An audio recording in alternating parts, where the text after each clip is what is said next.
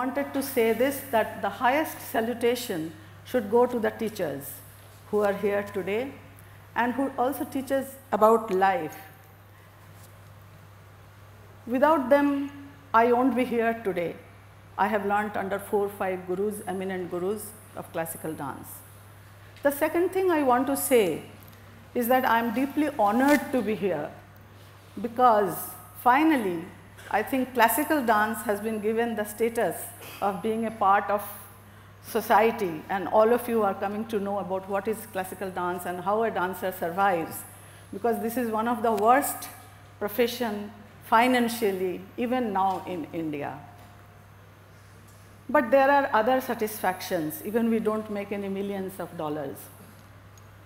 When I visited with my husband Turkey, Azerbaijan, Syria, Jordan, this kind of countries, in Turkey, after our performance, our duet performance, the ambassador and the premier of Turkey had attended the show, and he said, coming to me, that your art form transcends politics, economics, finance, and even social barriers. And that's so true, because we are talking about communication, and communications is a must to reach out to people, to touch their heart.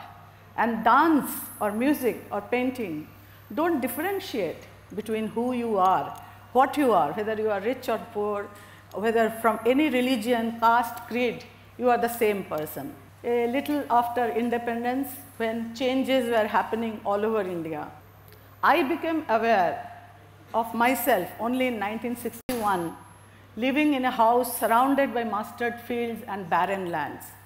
No electricity, no TV, no tap water, only tube oil. And the place was known as Krishnanagar, which now many of you know as the very sophisticated colony of Safdarjung enclave. So we were very small, we were 6 children, and my father, who was the only earning member, used to cycle every day 14 kilometers one way to State Trading Corporation, where he had got a job after he left his job as a journalist in Agra. And he used to cycle every day, and while coming back, buy the groceries and everything for home for the 6 children. I am the youngest, and then we used to eat at night after my mother will cook the food. We walked to the school 5 kilometers every day, no lunch, no money in the pocket. But there was a culture at home. My mother kept us busy with painting, drawing, singing. When I look back, I don't feel that I struggled, but it was very, very hard life. After, I remember that from school only, which was not a public school, my father could not afford, but luckily all the sisters and brothers were very good in studies. So I set a target that I will go to Lady Shri Ram College. Though I was from a Bengali speaking school, I didn't know how to speak a word of English. Though I was an authority in class 10 only on Bengali literature, but I was so embarrassed to talk in English that I didn't know, I just thought I have to go to LSR. That's the best college. So I passed the test and we went to LSR, and there I was 3 years of graduation and 2 years of post-graduation. I was alone, no friend, I couldn't open my mouth to utter a word, total introvert. That's my family, incidentally, my brothers, sisters, and in Agra, I am on the lap of my mother. So after that, and you can imagine how LSR is, a very sophisticated place, very good looking girls. I was the ugliest with 2 oily plaits and a sari, and everybody making fun of me. Even the Bengali community made fun of me. Like they used to say like something very, it's sort of, I don't want to remember. But incidentally, after so many years, in 2009, I was awarded the Golden Jubilee Award of LSR as the most prominent alumna. And also, when I started my kalamkari designing, invited to present one of my creation to the Myanmar President Aung San Suu Kyi, the Nobel laureate, who is also incidentally from Lady Shri Ram College. So I got over my shyness by starting reading English thrillers. So once I started, I couldn't stop. Then I went up to Arthur Miller, Solzhenitsyn, Shakespeare, everything, finished. And then even now I read a lot. So dance, what happened, I was doing my MPhil, and from childhood I wanted to learn dance. But there was no chance of learning because there was absolutely, my father could not afford to send me somewhere to learn classical dance. So then I told my father, okay, give me 2 years of time. If I can't become a dancer, then I will sit for IAS. Because I had topped in MA. I was a good student. I mean, padaku, jisko bolte hain. So my father said, okay. So I just simply got down from the bus one day doing MPhil, went to Triveni and enrolled myself in Kuchipudi. I didn't know what is Kuchipudi that time, just seemed to be a very rare dance style. So my first guru gave one look at me and said, you can't be a dancer. You are 21 years old. In the South, people start from the age of 6. And you are hopeless. You are not even good looking. You don't have a personality. So I just said, okay, Guruji, I will practice. So I started my practice. So he could not get rid of me. After 2 years, he told me, okay, you give a performance. That performance became a hit.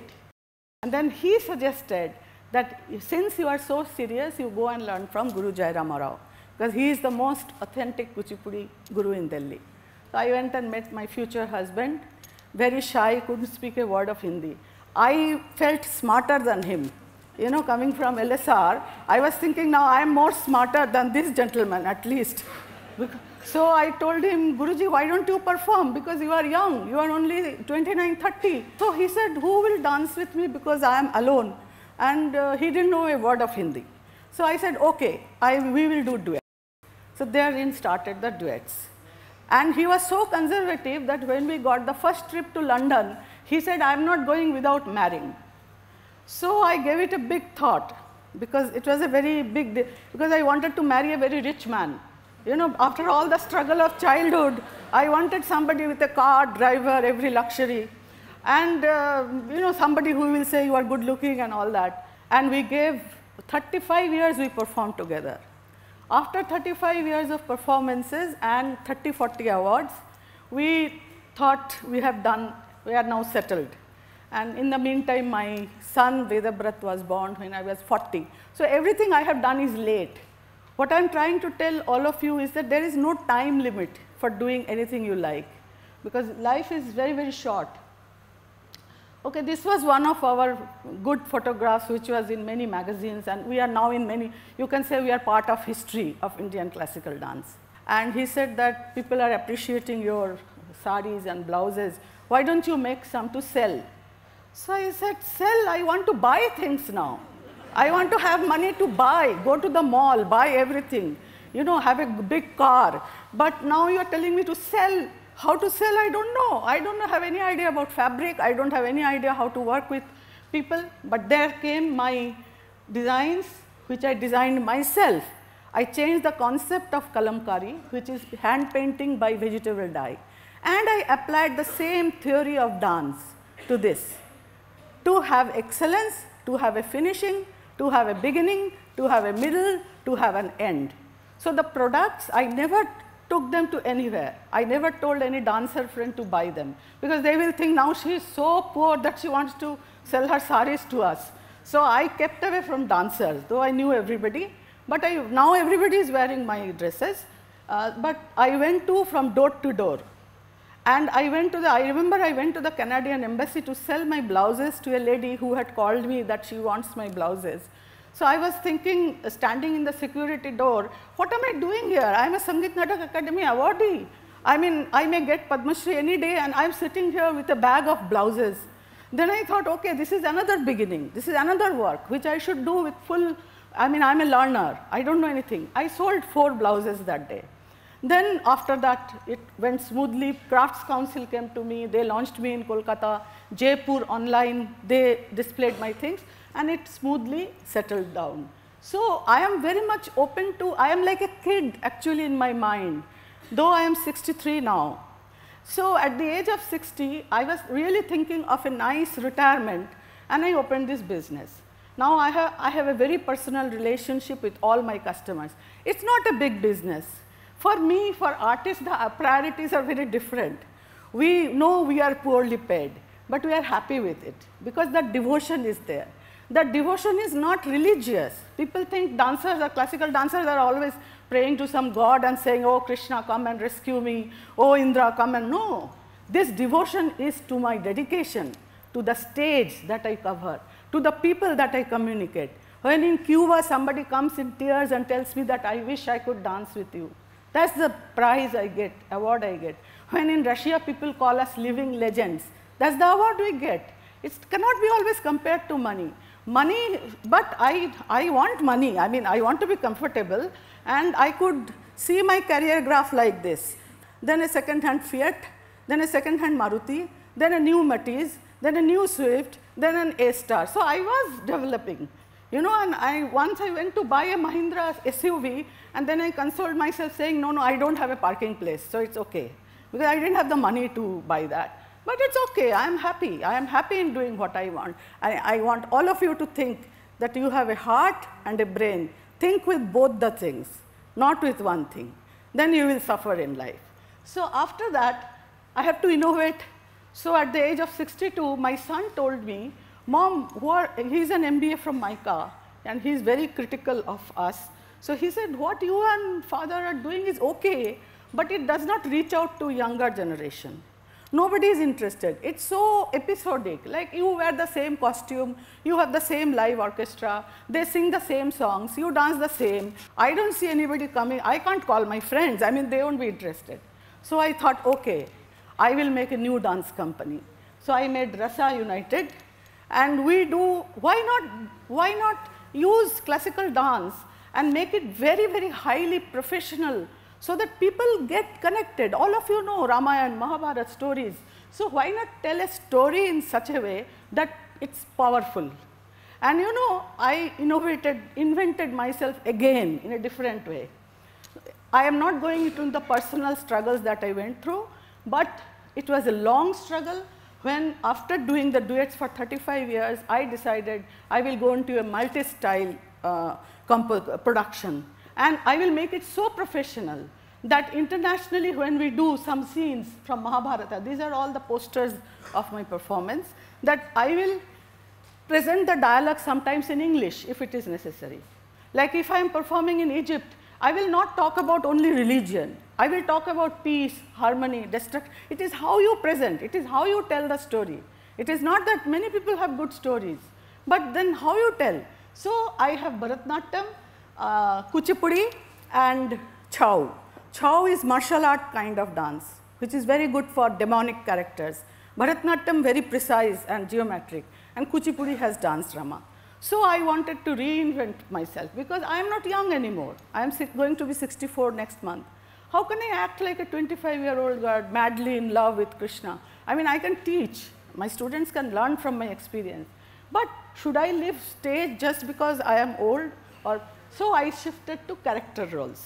Character roles of Dronacharya, Krishna, manly roles. Because after 50, it doesn't matter whether you are acting like a man or a woman. I mean, you are not in your finer elements, you know, because you are what you are, and you have to accept that. So, but I can use my knowledge. And I have observed my husband, who is a fantastic male dancer of the country. He has dancing with me for 35 years. I can easily copy him, you know, because I know how he stands, how he poses. So one example I would like to give you, because I think you will enjoy the communicative power of dance. That is, I did a production on Karnavad. I don't know how many people know who is Karna? Mahabharata. Okay, most of you know. Karna was a very warrior prince, but who sided with the Kauravas. And when he comes to the final fight with Arjuna, his chariot wheel is stuck in the earth. And he can't take it out because it's a curse. So he tells Arjuna that, Muhurtakam paripalaya, please give me 1 second, 1 minute. I will just take out that wheel. You see, the body language changes even if you are a woman. You can do gender change in classical dance. You can't do it in any other field. So I say, look, I will take out this wheel and then I will fight with you. You are a Kshatriya, you are the greatest warrior. Help me, give me 1 moment. And then he tries to, take it out, it doesn't come out. So Krishna, who is the cleverest, and knows this is the opportunity to kill him. But Arjuna hesitates because he does not want to kill an unarmed man. So then Krishna says to Arjuna, so I put the dialogues in English, because Karna says, do justice, you are a warrior, you know this is not just to kill me like this. So then Krishna says, Dharma, justice, you are speaking about justice? Where was your justice when you defeated Yudhishthira in the evil game of dice? Where was your justice, Karna, when you dragged Draupadi to the Kaurav Sabha, holding her hair and disrobing her? And to elevate Arjun to kill Karna, he says, where was your justice when all of you mercilessly killed the boy Abhimanyu in an unjust war? So why are you talking about justice? And then he tells Arjuna, kill him right now. This is the moment for you. Don't spare. Shirohara Sutaputrasya. Kill this Sutaputra right now. So this is what is innovation, because from a woman you become a man. And how you justify, how you set your goal, that all I leave to you. But at the same time, don't believe in generation gap. Your parents know as much as you know. Only thing, they are more experienced. My son is my friend. We talk about everything, because I have never forced him to do anything that he does not like. So enjoy life. I read from somewhere that one British actor, famous actor, said that, enjoy life, do crazy things, love, precious moments of life, don't let it go. Thank you.